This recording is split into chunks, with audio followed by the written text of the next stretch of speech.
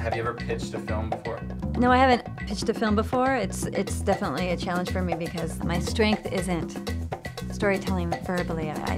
Maybe I can show pictures or something, but it's something to work on. Hands down, the most important skill you need as a person in this industry is pitching. And if the women in this workshop are going to have a great career, they've got to know how to pitch. So 50% of your job is going to be in meetings and pitching. I'm not even kidding. How do you feel about pitching your film?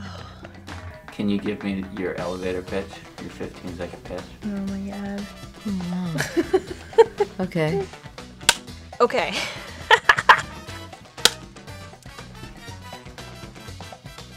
A ordinary American woman driven to the brink of cut, take two. It's really hard. The log line is essential to the pitching process, okay? I want you all to write your log lines now. The one thing I want is like the arc, which I don't feel in here. I think everything else is really good. Add in the stuff about the birthmark. Because that's like the whole thing. What's it called, by the way?